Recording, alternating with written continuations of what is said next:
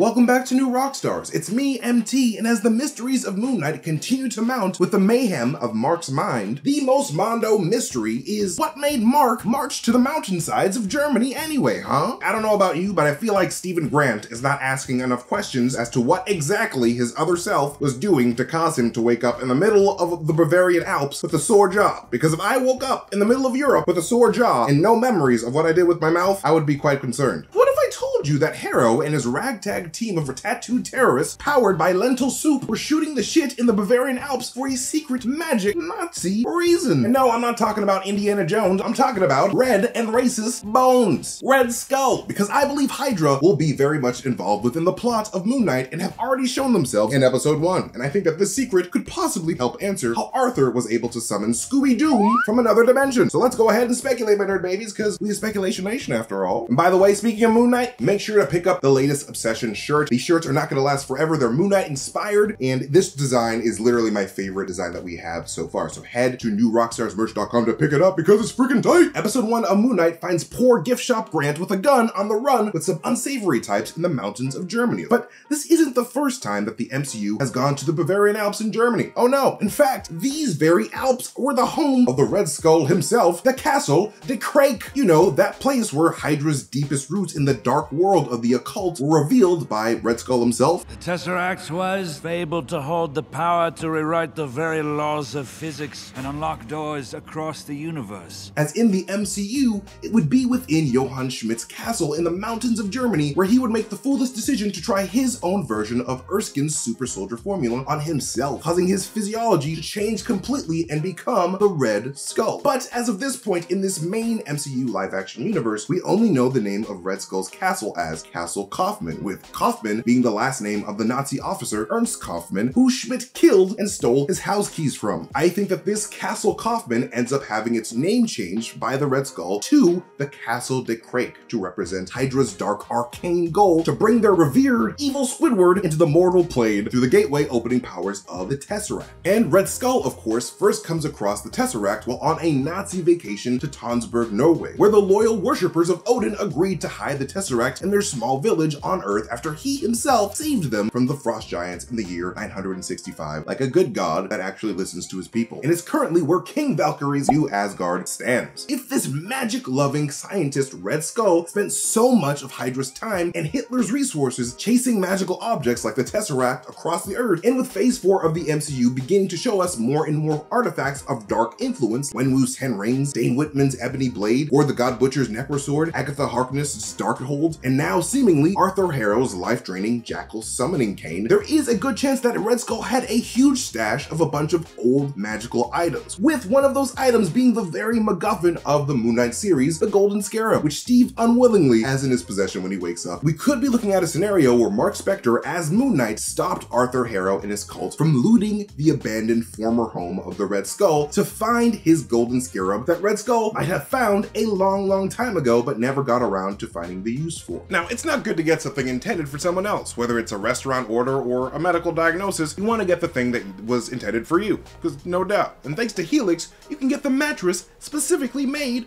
for you. Helix Sleep makes premium mattresses and bedding customized to fit your needs and shipped right to your door. Helix has a sleep quiz that matches your unique body type and sleep preferences to the perfect mattress for you. I took the quiz and I got matched with the Helix Plus mattress because I wanted a mattress for a bigger man like myself. And it gives me a ton of support, and I've never slept as good in my life. Like, that is for real. I'm not just saying this. I love my Helix mattress. I'm looking at it right now. I love you. Mwah. I got it not too long ago and I absolutely love it. Like, I have never, like, before I used to wake up like with my body sore for some reason, but with my Helix mattress, I've never slept better. Thank you, Helix. Like, legit. Thank you.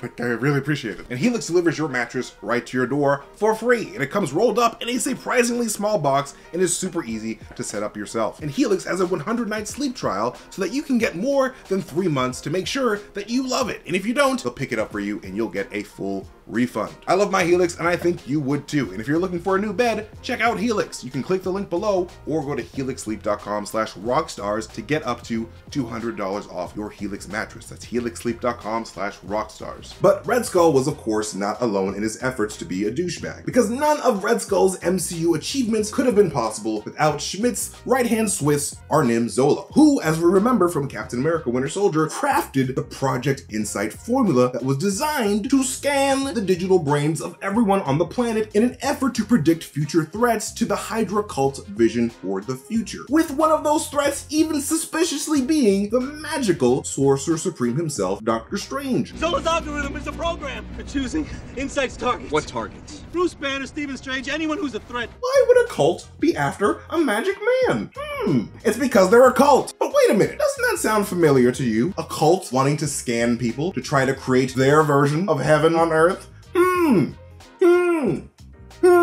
Sounds a lot like Arthur Harrow and his cane of judgment to me, because doesn't he sound like Nick Fury? Khonshu punishes those who have already walked an evil path. His retribution comes too late. By the time his fist of vengeance arrives, people have already suffered. These new long-range precision guns can eliminate 1,000 hostiles a minute. The satellites can read a terrorist's DNA before he steps outside his spider hole. Gonna neutralize a lot of threats before they even happen. I believe his cane is infused with both blue cosmic tesseract energy and red chaos magic to make the purple glow of his cane. And it's through that very chaos magic gift from Ammit that Arthur Harrow is able to interface with the neurons of people's brains to scan them directly to try to predict their future. Because you gotta remember that all of our neurons connect to our brain. And so when he touches people's hands, he's scanning their brains. Something that we learn is actually established within MCU canon that chaos magic can do in Avengers Age of Ultron. Her thing is neuroelectric interfacing. And why Wanda was able to control all of the minds of Westview in a very similar way to how Arthur Harrow seems to be controlling the minds of all of his weird-ass followers who just watch whale footage with blank faces and laugh in unison. Which is why Arthur Harrow is able to detect the red chaos magic in Mark when he scans his brain. There's chaos in you. And also, potentially, why he was able to use the same cane to open a Tesseract-like wormhole to summon a creature from another dimension, like the Red Skull did in What If. So this all being said, with Zola being so closely tied to the Red Skull's obsession with collecting magical items of the past and converting them into weapons for the glory of Hydra, there is a chance that Zola's algorithm actually came from that very cane that Harrow now holds, because baby Harrow got that cane from Red Skull's stash. But either way, I highly advise that you all keep an eye out for Hydra during this incredible season of Moon Knight, because Hydra's always lurking in the shadows, y'all, possibly even under the new direction of the Contessa Valentina de Fontaine, Countess of the Castle de Krake, after the death of one Castle Baron, Johann Schmidt. Anyways, thank you guys so much for watching this video. You can follow me at MasterTainment on Twitter and follow New Rockstars wherever we are on social media. Hit up newrockstarsmerch.com because this shirt is one of the coolest shirts that I own. Thanks again for watching this video, and I will see you guys later. Goodbye.